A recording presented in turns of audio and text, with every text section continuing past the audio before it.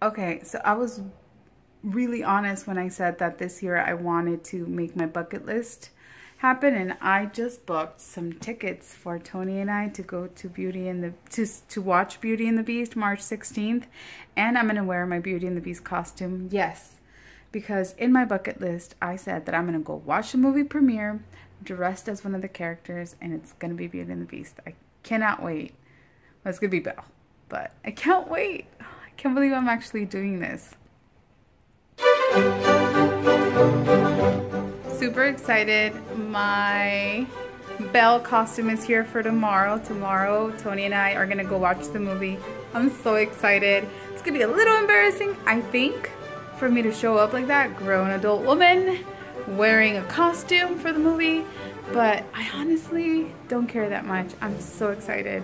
Also, tomorrow is the first day that I get to eat in first day in 5 months, so it's gonna be a big day and a wonderful way to celebrate. So I'm all dolled up, ready to go. I have a mess load of makeup on my face, which is why I kind of look cute. So earlier this year, one of the things that I planned for my bucket list is to show up to a movie premiere at some point in my life dressed as my favorite character, and I finally get the opportunity to do that because I'm dressed like Belle from Beauty and the Beast. What better way to see this movie, right? I'm so excited. I'm geeking out. I'm a geek. On our way to watch Beauty and the Beast. Okay. I'll come in right now, or?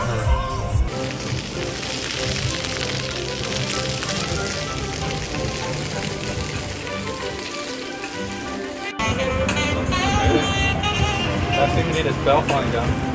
Yeah, we don't need that.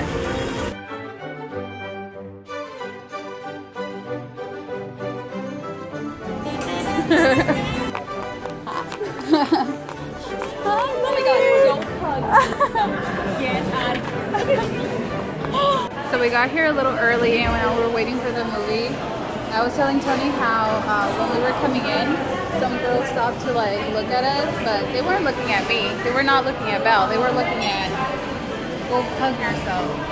So this hug was getting more attention than all this. Like what? All that goodness. I don't get it. I don't get it.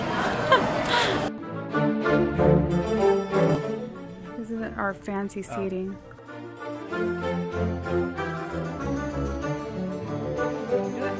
This is the way to watch Beauty and the Beast right here.